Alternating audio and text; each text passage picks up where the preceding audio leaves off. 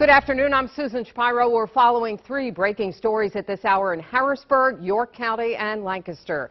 We're going to begin in Harrisburg with a huge drug sweep in Hall Manor. News 8 Harrisburg reporter Portia Johnson is live there. Portia. Yeah, well, we were in the mix when police were doing their drug roundup. That's why I'm wearing this bulletproof vest, because it was a dangerous situation. Some of those officers are right behind me. There were about 12 people arrested, and it's expected that number will continue to go up. We're at the Dauphin County Booking Center, where the Attorney General's agents have set up some mobile units that you can see in this shot to process these people. And one of them had something to say. Take a listen.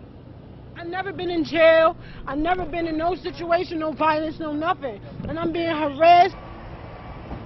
Some of the arrests come after police swarmed the Hall Manor neighborhood in Harrisburg. More than 100 officers from Harrisburg Police, the U.S. Marshals, you have the AG agents there, state police, other agencies around the region.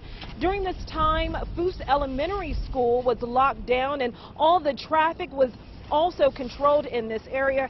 Now, we are told police have about 150 arrest warrants to execute, and most are drug related, and this will be going on for multiple days. Back to you.